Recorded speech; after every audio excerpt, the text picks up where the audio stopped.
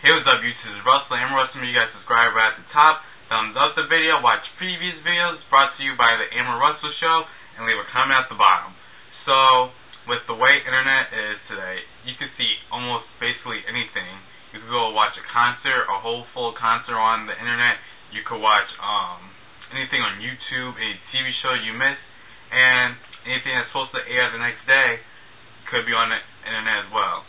This basically happened with the whole Britney Spears Good Morning America concert. So, I believe it was a concert that she did over the weekend in Vegas, Friday night I believe it was, and different videos have leaked of her performance that she was supposed to air this week on Good Morning America. The week which her new album, Femme Fatale I believe it's pronounced, is supposed to come out. And one thing I gotta say about this performance, she looked very nice in her different outfits. She wore three. She wore very silvery kind of, Tina Turner-esque dress that was shiny and movie. And she wore a black, really tight, latex type jumpsuit, onesie type thing with the boobs were lighting up. It was red, looked really nice on her. And she wore something else, I forget what it was. Probably something pretty similar. I think it was something black and shiny. The stage was set up very nicely. There was a screen. There was Femme Fatale at the top. The screen showed the different video clips of her and her previous music videos. It was lighting up, and the show started off, which I believe, with different clips of old videos of her, and it ended with the video from her circus, with the shot from her circus video, where the stuff with the glitter and the fires coming down, whatever you want to call it, the sparks rather, were coming down. And she's standing still like that, and it opens up, and out comes Britney Spears. There's smoke everywhere, and it starts off with "Hold It Against Me." She did 3 songs from her new album. She did "Hold It Against Me." She did the new one, "Till the World Ends," I believe, and "Fat Bass" or "Big Bass" or something like that. And those 2 songs are pretty catchy songs. All 3 songs rather. There's smoke everywhere. The screen opens up, and Britney Spears walks out with her dancers, and she starts off with "Hold It Against Me." Different clips I've seen with different angles. It almost looked as though she was ahead of the step after at the end of it when she was doing her choreography. The way the stage was set up and how everything was, and there was like a thing as she came out that pushed her out like this. She came out like that, whatever, or that rolled her. Let me push this back.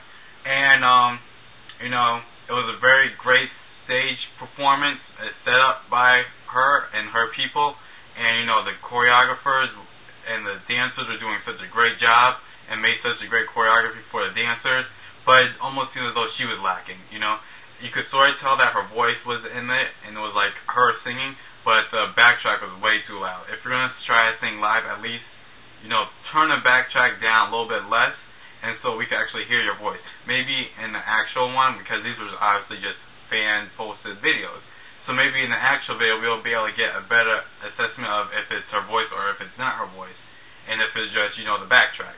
Anyways, she was very limp, lifeless.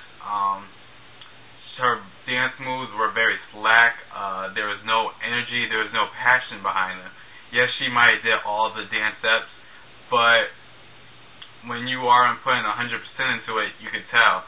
When you look at the dancers, for instance, and they're putting their all into it, their blood, sweat, and tears, and you see her, doing a little, push it, and she's going like this, when she could, just bring in more. She wasn't bringing in enough. One part I did enjoy was during the "Hold Against Me," the dance breakdown, the dubstep part, which is the actual part of the song that actually holds the dubstep type of music form in it. That was a good part, but I still think she could have went a little bit crazy when she was doing the pelvic thrust part. She wasn't doing enough of it. It's almost as again that she needed a charge of energy. Like she needed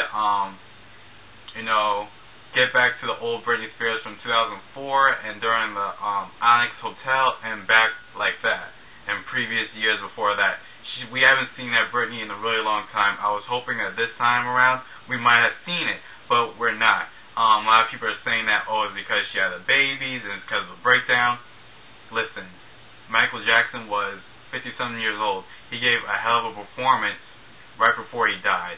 So the night before Michael Jackson died, he could perform like that.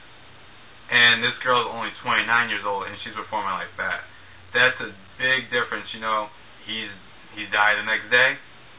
She is doing a half-assed job and is getting, people are loving it. You know, you could hear the fans screaming her name and cheering and singing right along with her, but it almost seems as though the passion isn't there for her anymore. I hope for the upcoming more performances that she has, she does bring it 100%.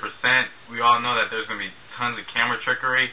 As we've seen with this performance, there was a ton of smoke and mirrors and lights flickering on and off, and, you know, sparks coming down. You know, at the end of one of the songs, I think, Till the World Ends, I like the way it ended.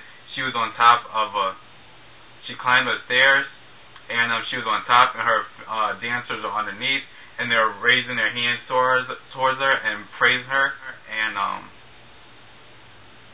they were praising her, and then she was, you know, doing a little bit of silhouette dance moves, because like her silhouette was black, and light was shining through, and there was sparks going, and every single beat she was doing something else, I believe, and, you know, and just the way the sparks went, psh, and, you know, it ended.